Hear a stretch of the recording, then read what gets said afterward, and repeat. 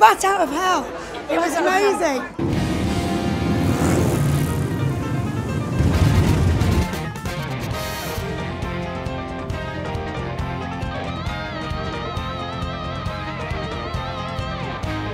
You can't go wrong with Meatloaf, it's brilliant. It's just incredible, it's like a roller coaster going 200 miles an hour. Didn't expect it to be so good. The whole cast are incredible, there's just so much energy, like it's electrifying. Absolutely brilliant, it was on fire. The two leads are just incredible, I had goosebumps everywhere. It's wow, it's in your face, it's massive, it's lights, the sound is insane, it's immersive, it's really good. It's worth every single penny.